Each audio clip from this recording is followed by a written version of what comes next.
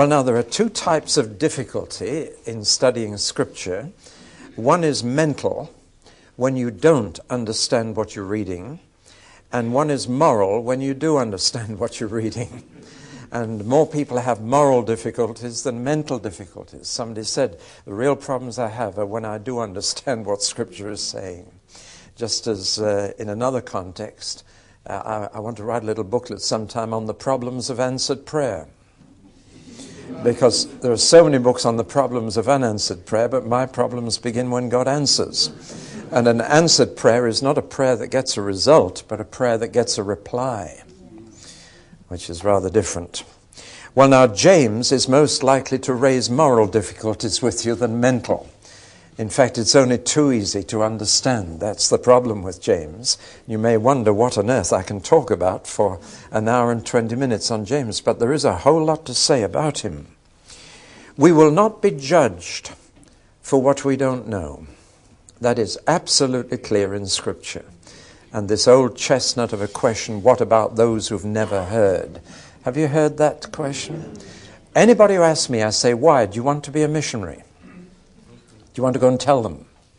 And I find that nobody who asks that is concerned about them not hearing. They're just trying to create problems, intellectual difficulties. So James, I find a frightening book. Because when you've read it, you can't plead ignorance. And you know that he's concerned with practical Christianity. And your first impressions of the book when you read it are first, how practical this book is. It's really down to earth. No nonsense Christianity, where the rubber hits the road, as we say. It's religion for daily life. It's this terribly realistic. Not much doctrinal stuff in it, but an awful lot on behavior.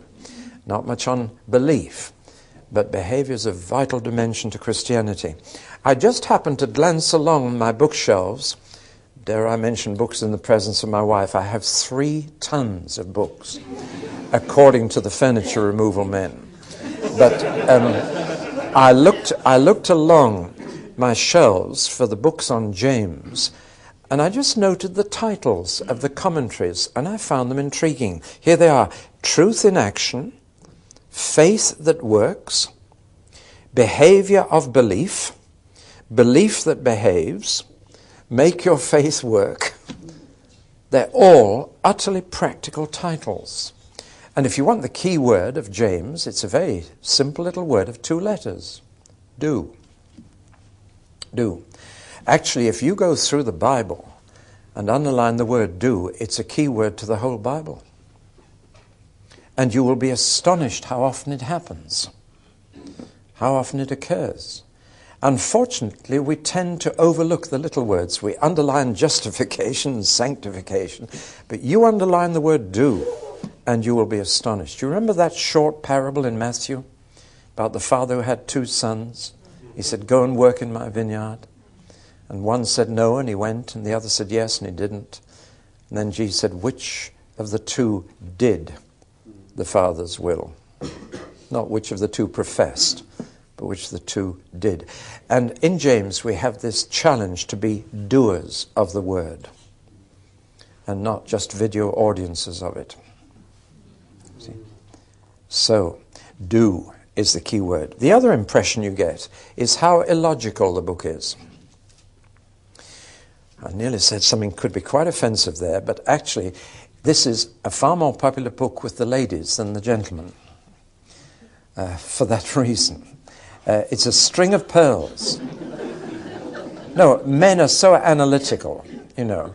And I've tried to make a diagram of James, and I've failed totally. I've tried to get a structured outline. I can't.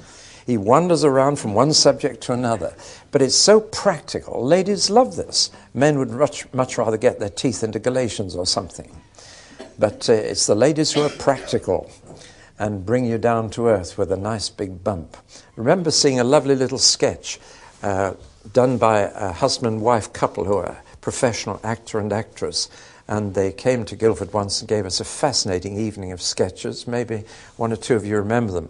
And one sketch was the curtains went back, and here was the man lying on a camp bed, asleep, and he suddenly woke up and said, I've had a dream, I've had a vision. And he said, I saw ladders stretching up to heaven and angels. And he rushed off stage to tell everybody about this vision. And then his wife walked on and looked at the camp bed and said, have you ever noticed that people who have visions never make their beds? And I'm quite sure that every wife identified with this, you know? And so James is very popular with the ladies, not so much because it's illogical, but because it's practical. But it is illogical. He starts a subject, then he leaves it, then he comes back to it later. I describe it like pearls of wisdom that haven't been strung. Very difficult to see the string, but each little thought is such a pearl. But he has about 5 major themes, but he keeps wandering around them all. And so you can't analyze it. Well, sometimes I suppose the Lord is saying, don't analyze my word, just do it. And don't get it all into neat structures. There's little order, not much connection, and it's not systematic. But nevertheless, put these 2 impressions together. How practical and how illogical. And what does that remind you of? Book of Proverbs. It does exactly the same thing, and on much the same subjects. And so here we have an example of wisdom. Wisdom. Someone sharing practical wisdom.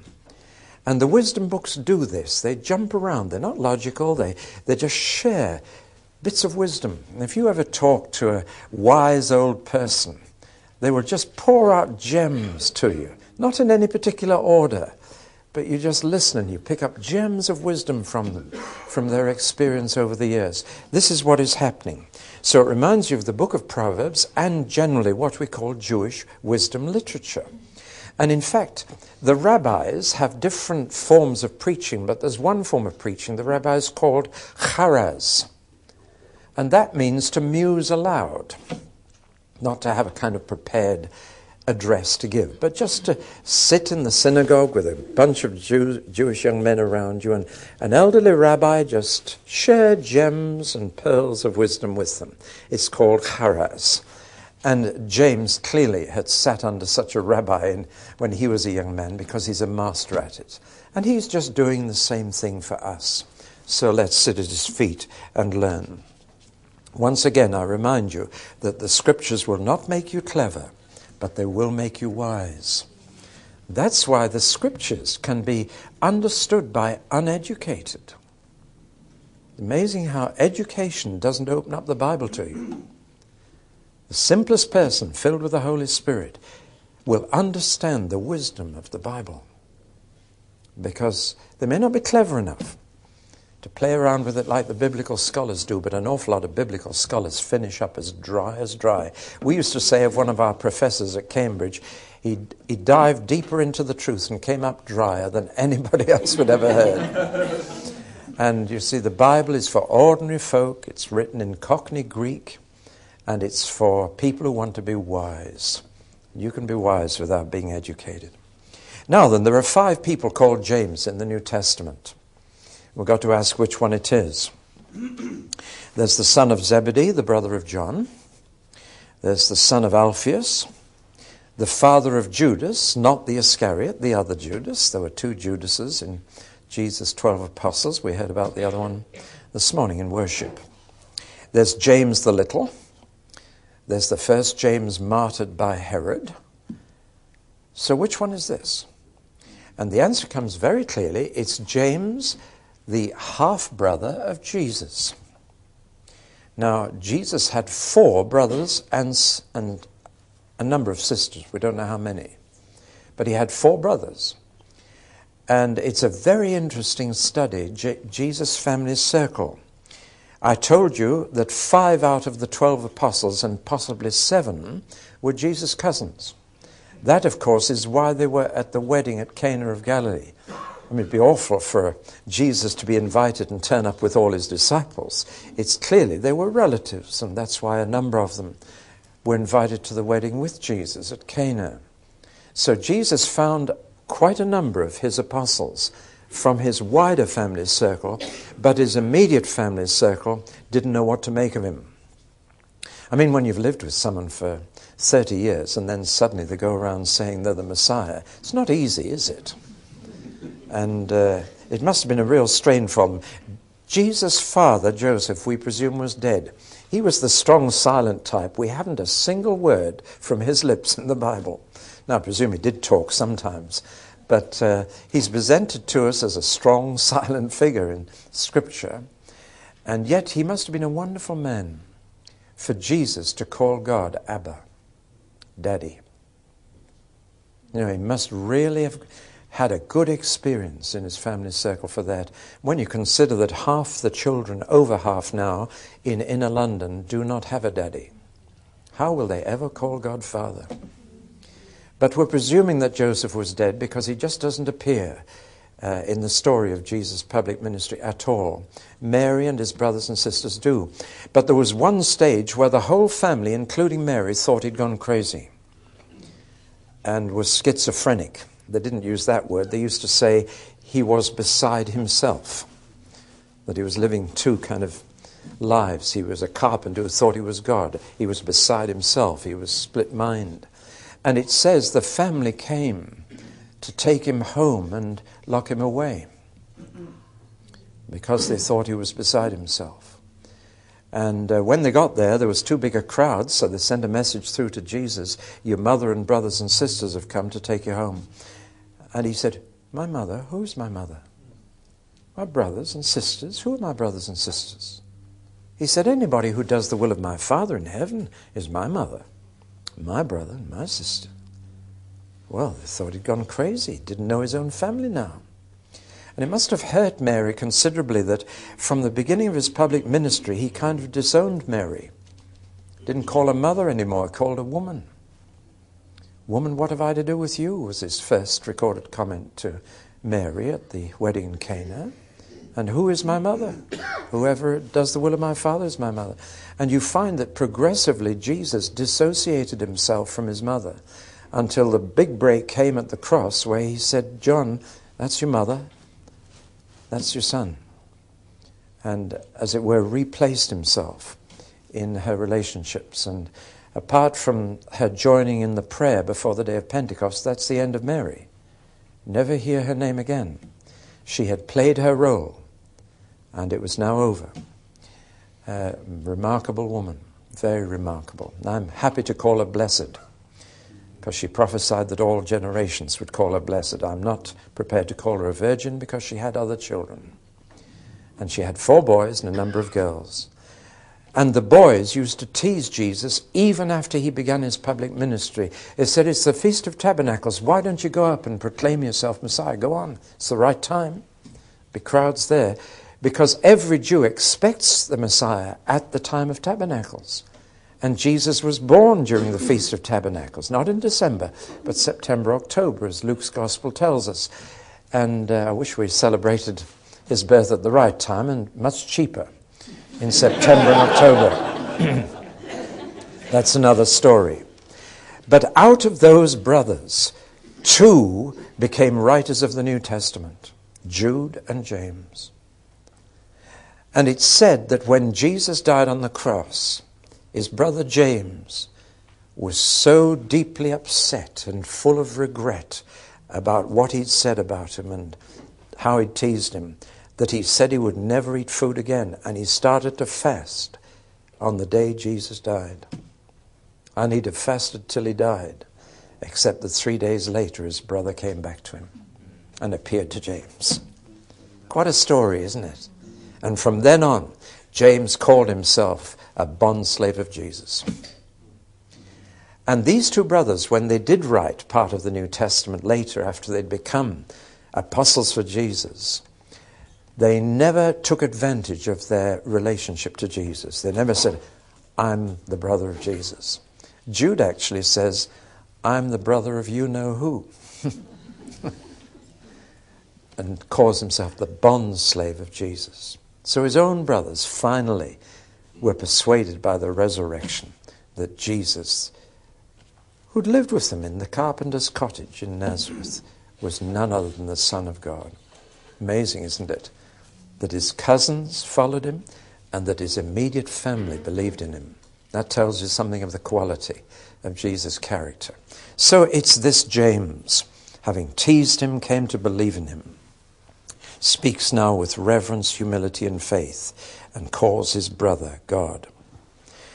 So James is in that little prayer group with his mother, Mary, waiting for Pentecost, which means that Mary spoke in tongues. Doesn't it? They all did, and she was there. And that was the second time the Holy Ghost came on her. First time to make her pregnant, the second time to fill her with tongues. But thereafter she takes her place in the congregation as an ordinary member of the church. What humility.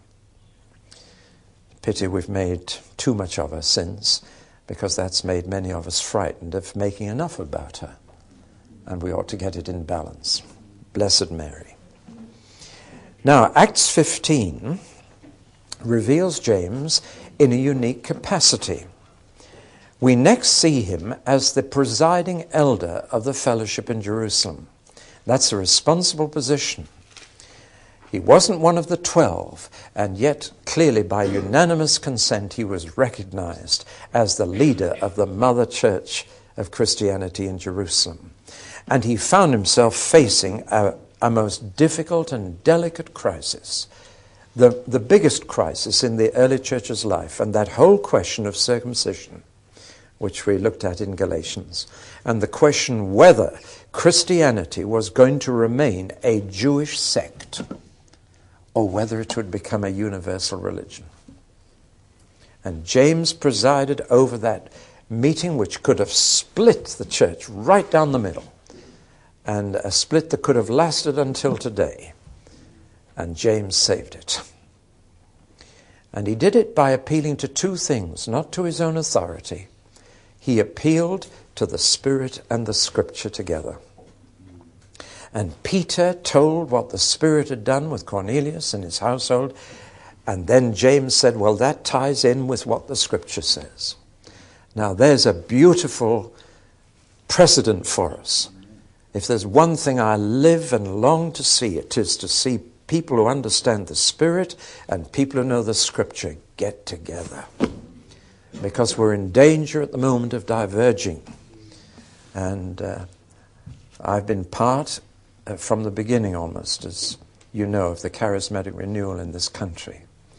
But my greatest concern is that it's drifting away from its scriptural bearings. I have an equal concern for those who know the Scripture inside out but don't know the dynamic of the Holy Spirit. And my next book, coming out next March, it's called Fourth Wave, How Evangelicals and Charismatics Can Get It Together. And I'm so burdened for that. And James got it together. He said the Spirit is clearly telling us that he wants Gentiles to be Gentiles, and the Scripture says the same. So he said, my judgment is this. And everybody agreed. And what could have been a catastrophe turned into a beautiful uniting moment under this James. So he was a wise man, very wise, practical man. Church needs practical men who are concerned with making beds as well as having visions. Well, now, after that council, a letter was sent out to the Gentile believers everywhere. And that letter said, Gentiles, were not laying on you any burden from the law of Moses. But we do ask you, when you're in a fellowship with Jews, just to remember that they have scruples that you need to observe. Scruples about food and so on. Well, now, meat with the blood out of it and the rest of it. What it's saying is this, exactly what Paul said in Romans, that when two Christians meet and one feels free to do something but the other has a conscience about it, who gives way? Who adapts to the other? The answer is, in Christian love, the man who feels free to do something doesn't do it. Because it's the person who has most scruples who has the weaker conscience. You see? The more you mature in the Christian faith, the freer you are from scruples. Do you know what I mean by scruples? Things that give you a bad conscience. Because most of us get scruples from the way we were brought up. And we feel guilty about doing something because we were told as a child it's wrong. And I was taught as a child that we shouldn't ride bicycles or use cameras on Sunday. Well, now it was years before I found that Hezekiah 3:16 didn't mention cameras and didn't mention bicycles. But when I worked on the farm, I had to cycle 5 miles to get to church. And it was such a strange position, feeling guilty, cycling to worship God. Now I'm free of that, you see. And as you grow up in Christ, you feel more and more free to enjoy things that God has freely given you. When you come to Christ, having abused those things, you rightly keep off them and you have conscience about them. Do you hear what I'm saying? And then, when you get into fellowship with those who've got a conscience about something, if you really love them, then you don't make them hurt by doing something that you feel free to do, but they don't. And that's the important significance of the letter that went out from Jerusalem to the Gentile believers scattered around the Mediterranean who were having fellowship with Jewish believers. So if I'm with a Jew, I go kosher in my food. Paul did the same. To the Jews I become as a Jew. To the Gentiles I become as a Gentile. If by any means I can save some. We need to be adaptable and sensitive to other people's conscience and not flaunt our own freedom. Now then, that letter went out from Jerusalem, from James, to the Gentile believers. But he wrote another letter to go to the Jewish believers. And this is the letter we have. And it's a letter telling the Jews how to behave in the Gentile world, which almost corresponds exactly with that letter in Acts 15 to the Gentiles about how to behave towards the Jewish world. So it's a mirror reflection of that letter. Now, there were Jews all over the Mediterranean world. We call them the diaspora. In English, the dispersion. I'll tell you a little about that in a moment. Let me just finish off by telling you the later history of James, because it's very moving. The more you know about a writer in the New Testament, the more you understand him. And you see, the Bible's a human book, and I find most Christians just go for the divine side of it. But I find the human side is what makes it interesting and what makes it real. God has used very real people to communicate his word to us. Well, James stayed in Jerusalem, and he got a nickname, and they called him James the Just. What a beautiful nickname. James the Fair. Always get a fair judgment from that man. What a wonderful quality in a presiding elder. Happy are you if your church has a leader who is just and has no favorites and is fair with everybody. Isn't that beautiful? James the Just. And he also had a nickname, Oblias. Oblias. Do you know what the nickname means? It means a bulwark. A really reliable person. Somebody who's really solid. Somebody you can rely on. Now, this all tells you the kind of man he was. And just the kind of man to give us a bit of his wisdom. Because that's the kind of man who's lived it first. Came to a tragic end. Yet a wonderful one. Let me tell you about it. The Roman governor, there were a lot of Roman governors after Pontius Pilate, and there was a gap between two of them. One left, a man called Festus, and before his successor Albinus came, there was a gap of about 2 months when there was no Roman governor. And during that gap, the Jewish rulers really seized the opportunity to get some of these Christians. Because now, of course, there was no Roman governor to say you can't put anyone to death. Do you follow? And in that 2 months gap, they got hold of James the Just, the presiding elder of the Jerusalem church. Do you know what they did? They took him up to the pinnacle of the temple, and they said, now, blaspheme Christ or we'll throw you off. the very pinnacle where the devil took Jesus. Remember? And they took him up there and said, now come on, blaspheme Christ. And you know what James the just said? He said, I see the Son of Man coming on the clouds of glory. So they threw him off. But it didn't kill him. So they started to stone him. Now remember what the devil said to Jesus on the pinnacle. Lest you dash your foot against a stone. Angels will catch you. Well, the angels didn't catch James. And he was dashed down, broke a lot of bones, but he was still alive, so they stoned him, and he was still alive. And finally and as he lay there, with the stones, with his bones broken, and the stones being thrown at him, do you know what he said? He said, Father, forgive them, for they don't know what they do. And the crowd watching cried out, James the just is praying for us. What an end. Finally, someone, out of sheer mercy, got a big wooden club and dashed in and clubbed his head, and he died. And that was how James came to an end. He was only one of many, of course, who perished for Jesus in those early years. That was the end. When the Christians came after the crowd had dispersed to pick up his body and give it decent burial, they were astonished, because for the first time they saw his knees. And they record that his knees were like camels' knees. Have you ever seen camels' knees? And they realized that this man had spent more time on his knees than on his feet. James the Just. He says quite a bit about prayer in this little letter. What a man. And we've got a letter from him. Well, I hope that's given you a feel for this man. What a privilege to have letters from people like this to guide us in our daily life. Well, now comes a bit of a problem. And the problem is that the style of the letter is so unlike a Galilean from up north. I mean, people despise those northerners from Nazareth, They had a funny dialect for a start. You what? Thy speech betrayeth thee, they said to Peter, because they were up north, and they were regarded as illiterate, and how come these uneducated men can talk like this? There's no doubt about it that when Jesus gets hold of a person, they become a gentleman. They really do.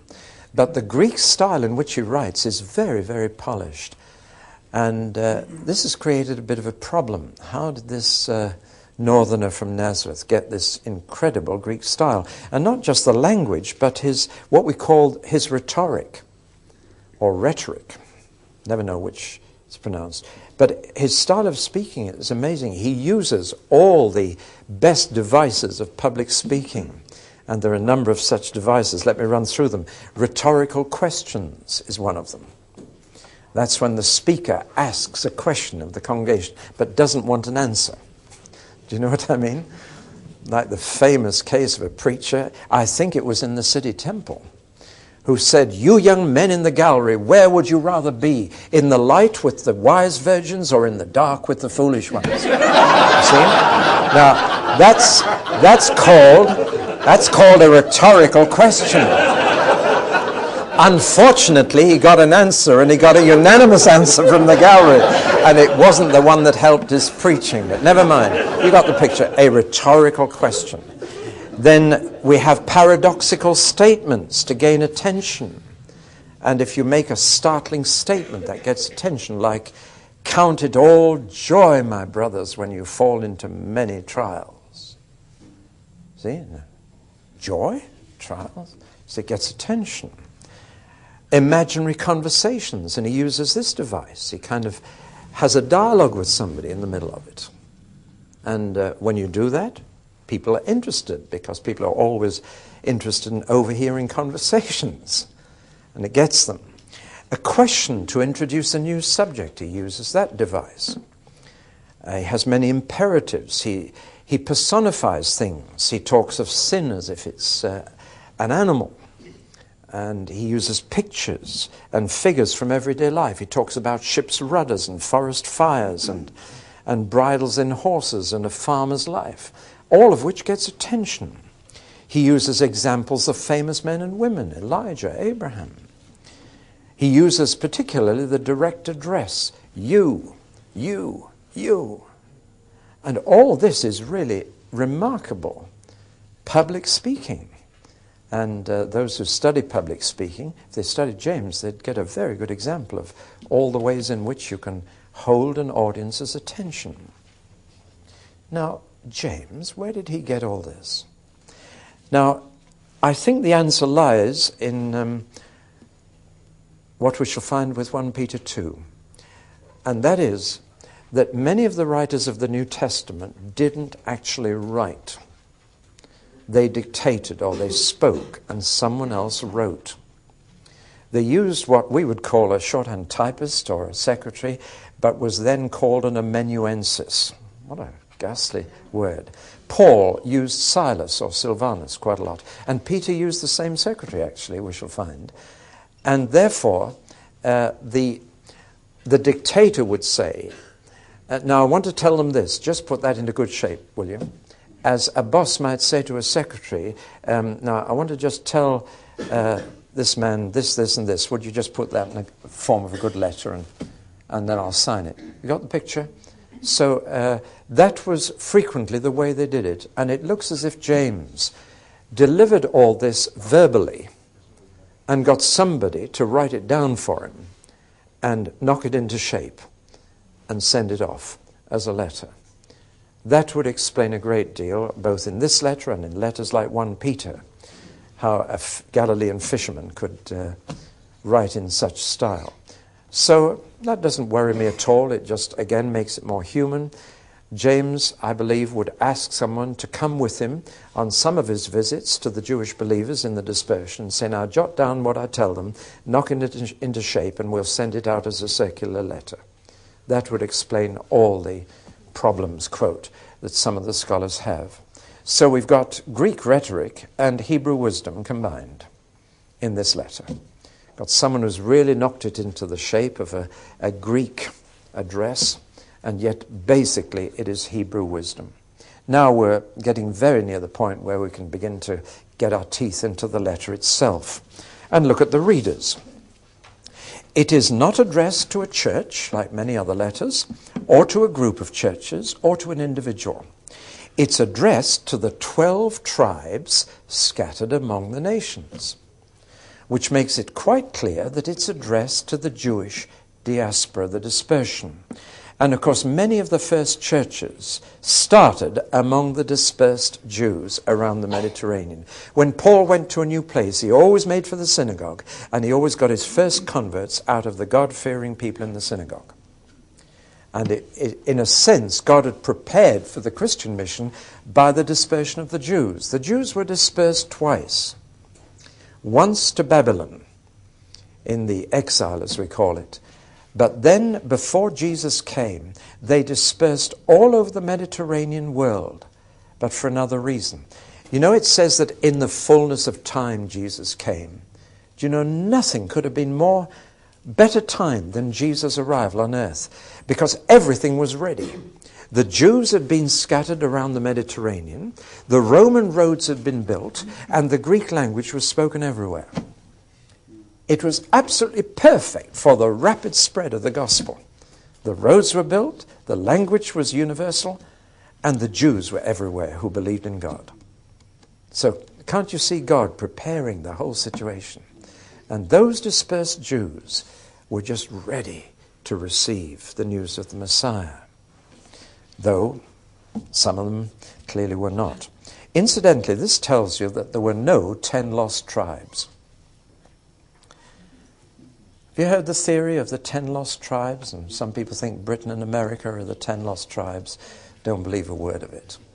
Those tribes have never been lost. God doesn't lose anybody. He knows exactly where they are.